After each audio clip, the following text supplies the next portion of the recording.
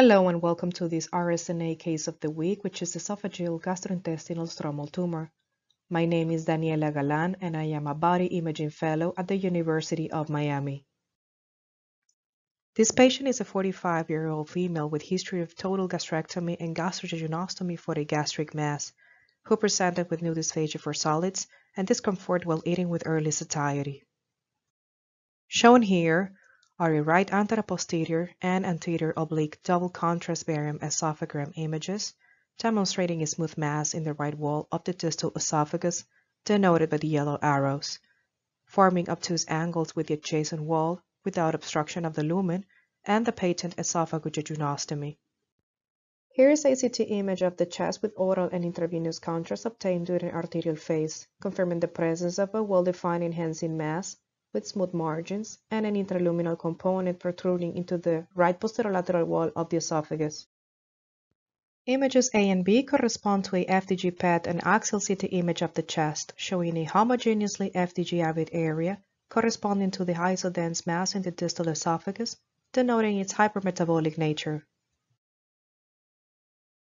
This endoscopic image of the distal esophagus shows an intramural mass with overlying intact mucosa. Final diagnosis is esophageal gastrointestinal stromal tumor. Gastrointestinal stromal tumors are neoplasms which occur throughout the gastrointestinal tract with varying malignancy potential, ranging from indolent tumors to rapidly progressive malignancies. We establish our diagnosis based on the history of total gastrectomy and esophagojejunostomy for a gastric gist. Barium esophagram and CT images show a smooth, well-defined non-obstructive mass protruding into the lumen of the distal esophagus. Upper endoscopy confirmed the presence of a mass with overlying intact mucosa, which was FDG-avid on PET scan. Pathology report from the esophageal mass biopsy revealed gastrointestinal stromal tumor, morphologically similar to prior gastric mass, indicative of disease recurrence.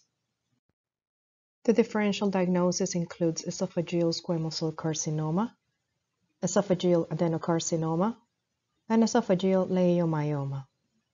Squamous cell carcinomas presents on barium esophagram as an irregular esophageal narrowing and ulceration. On CT frequently appears as asymmetric esophageal thickening, and the majority of the tumors affect the middle esophagus. Esophageal adenocarcinoma on barium esophagram usually appears as irregular structures or a large, deep, solitary ulcer in the distal esophagus. On CT appears as an irregular, eccentric, or circumferential wall thickening and may show periesophageal fat stranding, adjacent adenopathy, and invasion to adjacent organs or distant metastasis. Finally, esophageal leiomyoma present as a smooth surface submucosal mass that forms slightly obtuse angles with the adjacent esophageal wall. It is difficult to distinguish from GIST prior to biopsy due to the overlapping imaging features. Nonetheless, esophageal GISTs tend to be more distal, avidly enhancing on CT and markedly FDG-avid on PET. To summarize, gastrointestinal stromal tumors are neoplasms which occur throughout the gastrointestinal tract. Approximately 1 to 3% of GISTs are found in the esophagus and are most commonly observed in the lower esophagus, followed by the middle esophagus.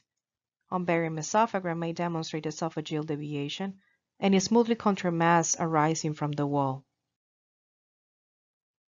Although appreciably rare, esophageal GIST should be considered in the setting of esophageal neoplasm in patients with anemia and in patients with history of prior gastric mass.